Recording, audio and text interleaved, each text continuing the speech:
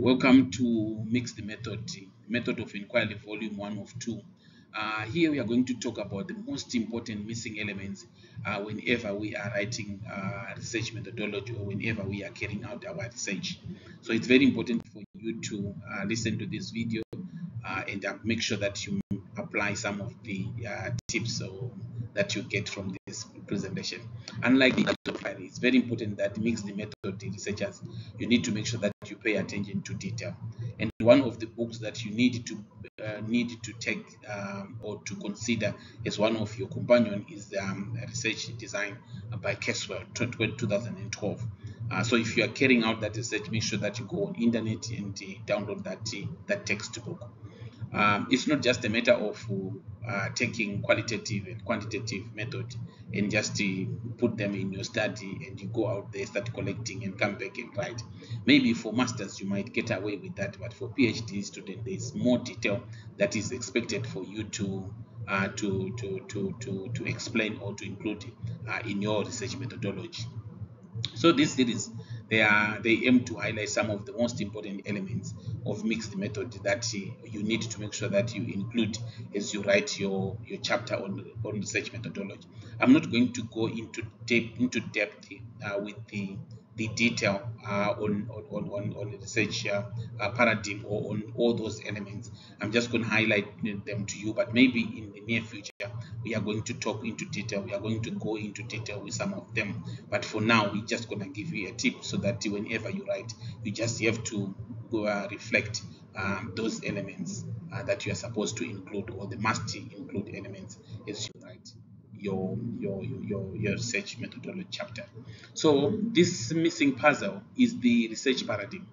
Do not ignore or do not skip the research paradigm. You need to specify the research paradigm. In actual fact, you might need to specify it in the opening paragraphs of your methodology. Maybe after you have stated to us about the purpose of your study, then I think the next paragraph that should come should be should deal with the research paradigm. So what is it? It is just the belief or assumption that you hold, or beliefs and assumptions that provide the structure of your research. So it does not necessarily need to be to be to be something that is that is written down as a paradigm, but actually the beliefs that you hold yourself we can actually refer them as a research paradigm. However, when we are doing a research, we have got a certain beliefs, or we have certain paradigms that that are scientific. Let me put that way: that are scientific, that are out there that we expect you to use, and those paradigms, they guide all areas of your research plan. And I'm using the word research plan for a plan for a reason. Research plan for a reason. Including the aim of your study, research question, instrument, and the analysis. We expect you to make sure that whenever you choose your paradigm, you align all your aims, you align your instrument, you align your research, your data collection method and analysis along that paradigm. We don't want to see that. We don't want to see you mixing paradigms in between, maybe interpretivism and positivism, and you don't actually tell us what is actually happening as you write. So it's very important for you to make sure that you align whatever research paradigm that you have chosen with all your research plan. And for those who are the lovers of mixed method research, pragmatism is the way to go. And the pragmatism have got its roots in the late 19th and early 20th century, emerging in the United States. And if you just go and read, you know that the fathers for this pragmatism approach are three of them. That is Charles, William, and John. So it's very important for you to just have a brief background of what actually happened, what's actually transpired, or what motivated this paradigm to emerge.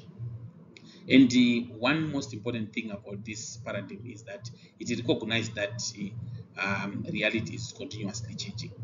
Reality is not static. This is why I like this approach, especially when you are using especially when you are researching in a complex research setting, a multi-layered research setting, or where people try to hide whatever they are doing, and you are going there to investigate. For you to make sure that you make some break, you need to make sure that you also you take, or you adopt pragmatism. Also, with the what works best principle, it allows some degree of flexibility. You can actually bring in some of the most important things that you could have left. You can also drop things that are not working. You can actually play around with the different method as you collect your data, if you adopt pragmatism as compared uh, to positivism or to interpretivism paradigms. Yes, so it's very important for you to make sure that you specify your research paradigm. Do not leave the research paradigm. Unfortunately, you do not have a variety to select from. It's just either this or that. You have got just a few and paradigms, and it's very important that you need to understand. And if you are planning to go for your PhD, make sure that you read on research paradigm. There are actually three main research paradigm that you can you these days you find that there's so much paradigm that are coming, but they are only stemming from the three, which is interpretivism, positivism, and pragmatism.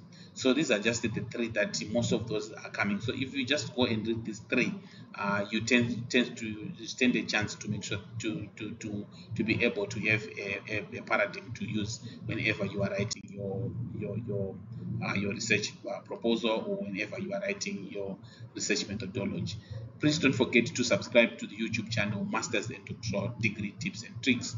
It's very important that you subscribe. There are so many videos that are there. I think as I speak now, we have more than 40 videos. Together, we can promote academic excellence by using technology and innovation. Thank you.